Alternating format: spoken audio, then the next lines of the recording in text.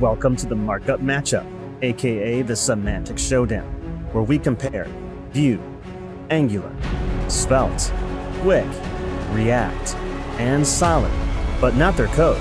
We're comparing the quality of the HTML examples in their documentation sites. Wait, what? That's right. What are some lessons we can learn from looking at the HTML in the examples in the various documentation sites of different JavaScript frameworks? This is important because developers copy and paste from what they see in the documentation. Maybe you do. Certainly new devs do. Also, frameworks should promote good practices. Library and framework documentation sites are often where devs learn practices they will continue to use throughout their careers. It's also important for developer and user experience.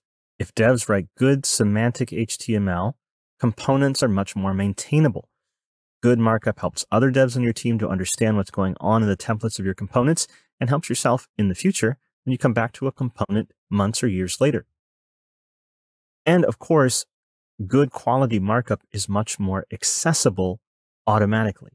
As devs, we need to remember that we're not just trying to match visually some prototype that someone's drawn, but providing a way for humans to consume the information, to consume the app or site in various ways. We want it to be accessible. So, using the HTML specification as our guide, let's take a look at a few examples inside the documentation sites of these various frameworks and libraries. And we'll rate them to see who wins the markup matchup, the Semantic Showdown. First, React. The React documentation site has a lot of good examples from a semantic markup standpoint. For example, here when talking about reacting to input with state, we see the component returns a fragment. That means we're not unnecessarily adding to the depth of the DOM, adding a div, for example, just to have a parent container to return in the JSX, and unnecessarily causing the DOM to get deeper, which in the long run can negatively affect performance. Here we also see good semantic use of headers, paragraph tags instead of just spans or divs, and form elements, as well as paragraph tags for errors. This is a good example of not defaulting to spans and divs. The HTML specification says that the P element represents a paragraph. And a paragraph is basically a collection or run of phrasing content, which could be links, buttons, form inputs, images, and a lot more. Whereas a div element, according to the specification, is an element of last resort that really means nothing. If you just used divs and spans, then your HTML document is the equivalent of a text file with no markup. But not everything is perfect in the React doc site. They do fall prey to the div is a container falsehood. In HTML, there are a lot of grouping and sectioning elements that can serve as containers. Div should be the last element that you reach for when you need a container. For example, here, where it's welcome to my website, under writing markup with JSX, I could replace this div, this outer div, with main, which means the primary contents of the page. There's a paragraph here, and that's fine, but this div is welcome to my website with a header, so it would make sense to use the header element. And notice everything still works just fine. And if I was to come back into this component later, it's much faster and easier to read because I'm using semantic elements. I can see what the content is at a glance. The React Dev docs aren't too bad when it comes to markup quality, but they still fall prey to div as the only container sometimes. On a grading scale of A, B, C, D, F, I give the React docs a B. Let's look at the documentation for Vue. There are some nice things to be found in Vue's documentation markup-wise. Here we have a bunch of buttons in a list, and if I empty the list, I get a message, and instead of being a span or a div, it's a paragraph tag. Good. But not all is well. Here I'm incrementing a counter, and this, the basic doc site example, has the count text completely not marked up. There's a wrapping div for the app, which probably should be main, or at least an article or section. Again, div is not the only container. But what's worse is that count itself has no markup whatsoever. This is the equivalent of a text file at this point. Vue does have the occasional good markup, but they fall prey a lot to divs and lack of markup and spans. Instead, I could have done something like this. This is main, and then wrap the count in a paragraph tag. Now, of course, this is no longer inline, but that's not a big deal. I can take care of that with CSS. Here's another example of a span that only exists for a CSS class to be added to it. There are a couple of problems there, though. From an accessibility standpoint, you're not actually saying in the contents of the markup what the meaning of this visual is.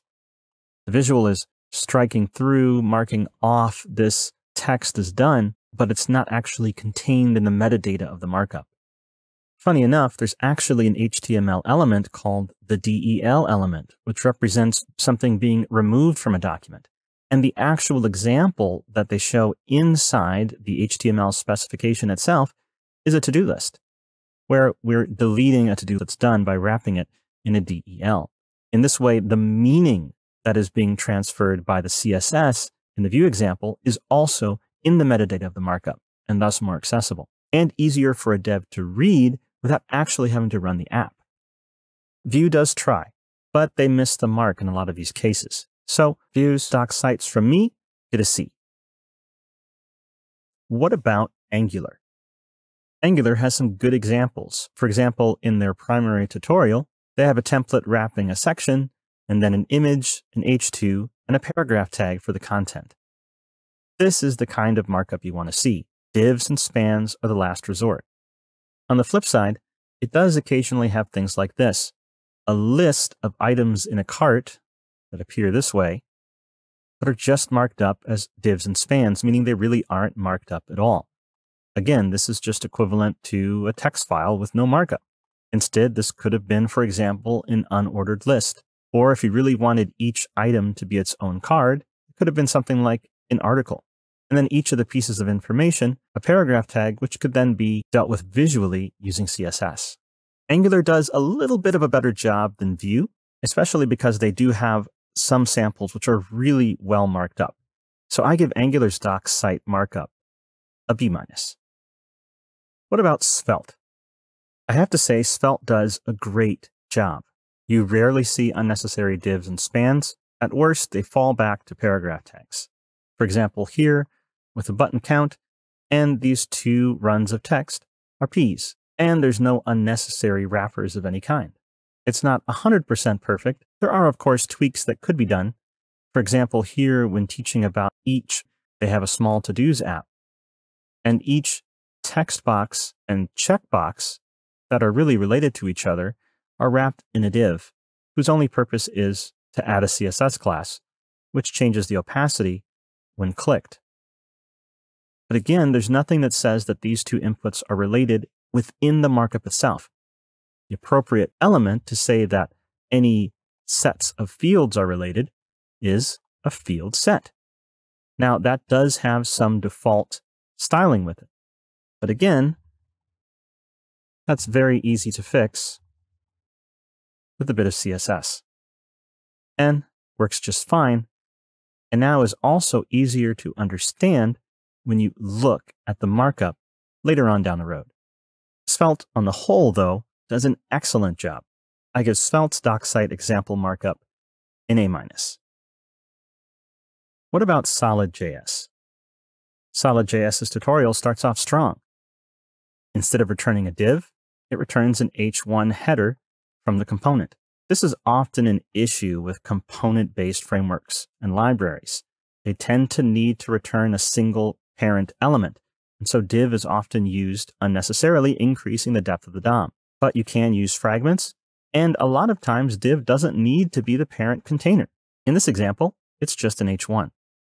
Unfortunately, Solid's doc sites tend to take a dive in terms of markup quality the more they get into explaining how Solid works.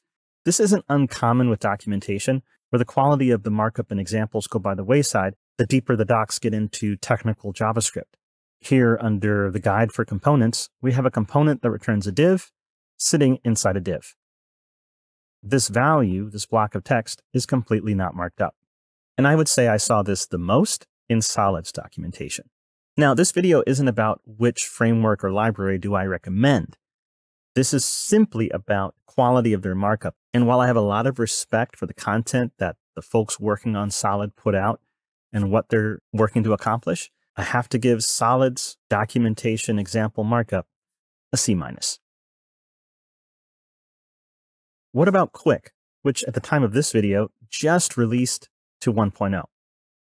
Well, ethically, I can't really rate it because I went ahead and as Qwik was preparing for a 1.0 release, I went through the entire documentation site, the tutorials, and as the documentation is open source and I had already had some experience with Qwik, I went ahead and updated all their example markup to be more semantic.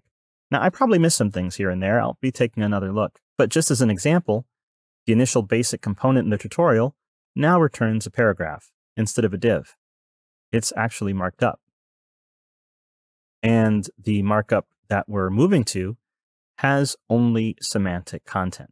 Now, that doesn't mean there's not divs anywhere. Sometimes div is appropriate, but only if it's the last resort. Nothing else is appropriate. So again, I'm not going to rate my own work, but the goal is to be an A. By the way, I'll put a link in the description of the video to my merge request, so you can actually see all the places in Qwik's documentation where I updated the markup in the examples. From divs and spans, which is understandable as a lot of work was being put into the content of the docs and the explanations, and I was happy to help update the markup itself to be semantically appropriate to each example. At least that was the effort. So how did the markup matchup, the Semantic Showdown, end up? Well, here's the results. Svelte came out on top with an A-.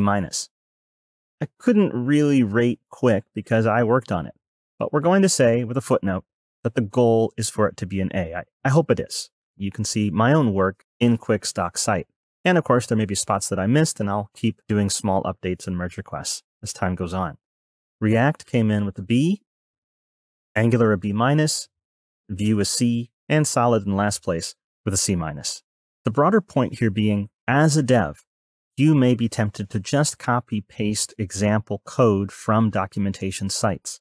But I encourage you to think like an HTML author, to mark up your content, to be familiar with the HTML specification. I've actually been working on a project to help focus in on the markup quality in UI. On my site, you can find examples I call HTML recipes of good semantic markup for common UI designs. And inside each example, there is an explanation, sample markup, and links to the HTML specification for relevant elements. The idea is for you, the dev, to author your markup, to think about the elements that should be marking up the content of your site or app.